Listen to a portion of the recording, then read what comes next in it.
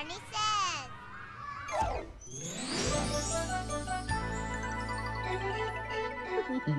Hello again to all my friends. I'm glad you came to play.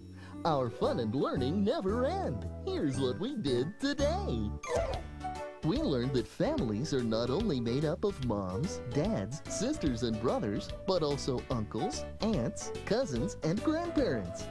Sometimes these family members can live far, far away, which makes it very special when they come to visit. But even when we can't visit them, they can seem closer to us when we keep pictures of them and remember the fun times we've had together. After all, family times are always the best times. And remember, I love you.